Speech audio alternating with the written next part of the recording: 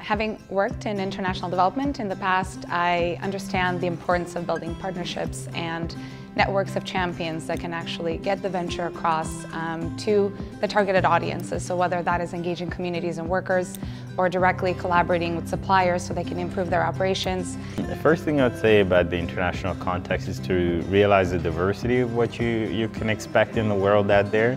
It's big, it's full of opportunities, but they're all different from each other. And in order to do that effectively, you really rely on partnerships. The greatest learning experience with working with a very multidisciplinary team is we tap into each other's levels of expertise. The encouragement is powerful. Workshops that are offered within the zone are powerful. I don't think I would have been able to go this far if I wasn't in the social venture zone. The support we've had from SVZ has been transformational for the business. For one, I think we've gone to have much more clarity in what we do and to be able to articulate to others. So that's been a really good source of confidence in ourselves and understanding where we are. I learned constructive criticism, different work cultures, and how effective it can be with cross-collaboration over a common set of people working together over a startup.